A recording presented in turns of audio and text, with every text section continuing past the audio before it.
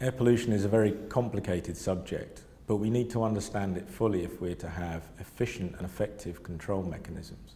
People often see air pollution as being an environmental issue, but it's not. It's a public health issue. The air pollution directly affects our health. And it's not just our lungs. It's not just people with breathing difficulties. Air pollution is now thought to affect our heart and cause heart attacks.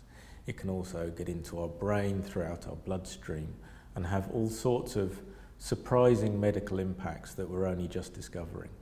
So the impacts of air pollution are really quite broad, right through from birth to old age. There is strong evidence that the development of a child's lung is restricted by air pollution. And that's something that even if they move to an area that's much cleaner, their lungs will still be smaller than they would do if they'd grown up in a cleaner environment. And this is something that the public have to realise.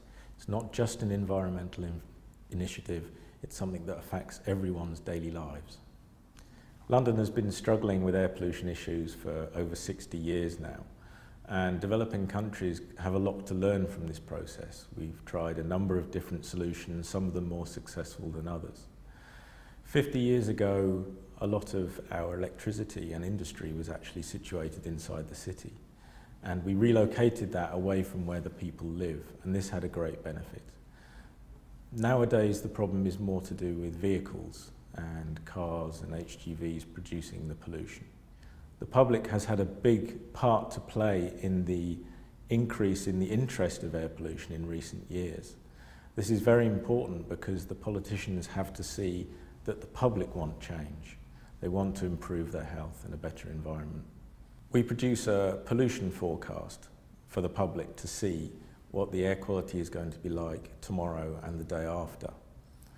The forecast depends on the weather forecast. So if the weather forecast is wrong, the air pollution forecast is wrong. But generally speaking, we can predict what air quality is going to be like about 5 days in advance.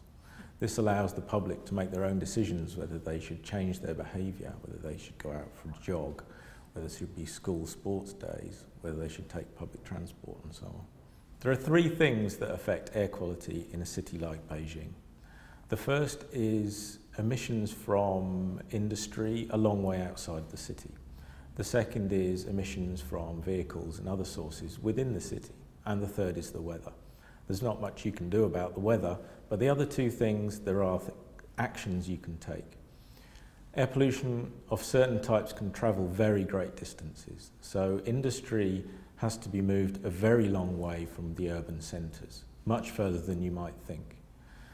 You also need to clean up those industrial emissions and change the kind of fuel that's being burnt. One of the things that led to the greatest improvement in air quality in London was not only moving the industry away from the urban centre, but also a shift from coal to gas generation. In the city itself, the fuel the vehicles burn is important. So you need good quality, clean fuel. But best of all, you need to try and move away from combustion, from petrol and particularly diesel, into cleaner, more sustainable solutions. But ultimately, you also need to reduce the number of vehicles on the road. So public transport is important. The way you build your city, the access to these various parts of the city are very important. Where you live in relation to where you work, what access you have to different choices and forms of public transport. All of these things are very important. So you have to think about how a city is planned, how the population live there, and how the population want to live. Again, the public is very important in this. They need to see that in order to improve air quality, some of it comes from themselves, their own choices, but also the pressure they put on politicians and the people in charge to change these things.